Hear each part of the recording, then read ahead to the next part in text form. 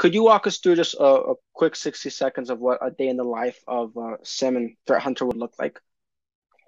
So, in case of SIM, there are a lot of roles which come into picture because SIMs fall into security operations. So, under Hmm. security operations team, you have an incident responder, you have a SOC analyst, and different levels of analysts, like analyst one, analyst two.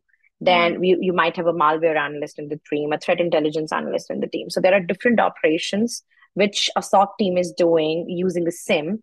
And let's Hmm. let's pick up one of them. So as a SOC tier one analyst, you Hmm. would be mostly working on some of the real-time alerts which are being generated in the SIM.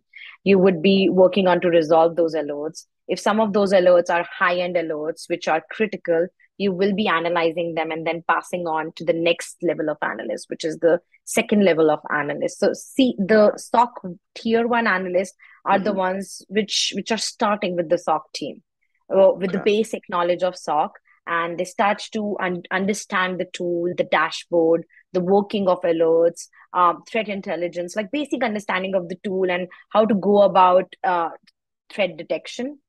Not Okay. proactive threat detection, but reactive threat detection in terms of alerts Okay. analysis and further performing alert triage. So that's what mostly a SOC analyst does, and Hmm. they then further coordinate with different analysts in the team. As I said, for example, if something is critical, they resolve it at their end and then provide their notes and escalate to the second level of the senior SOC level.